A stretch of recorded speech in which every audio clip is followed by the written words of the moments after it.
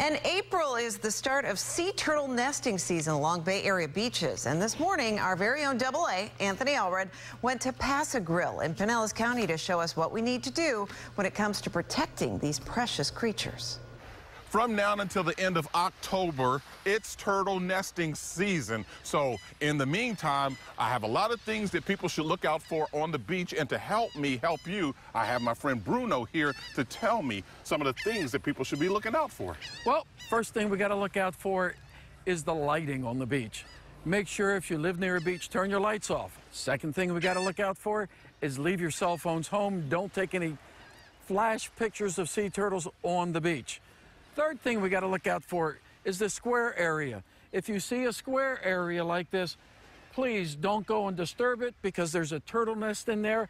And if you hit that nest with your beach umbrella, you're going to destroy the whole nest. What kind of turtles come ashore here? Most of the time, they're what we call loggerheads. These are the turtles that frequent Pinellas County beaches, more so than any other species of turtle. What are some of the things that you guys will be out there doing looking for them? What we have is 125 volunteers. There's different segments of what we do. The first segment would be finding the nest.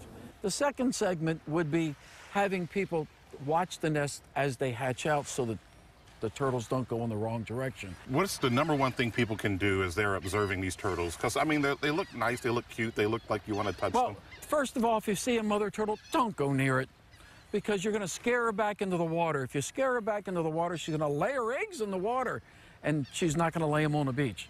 Second thing you can do for us is call.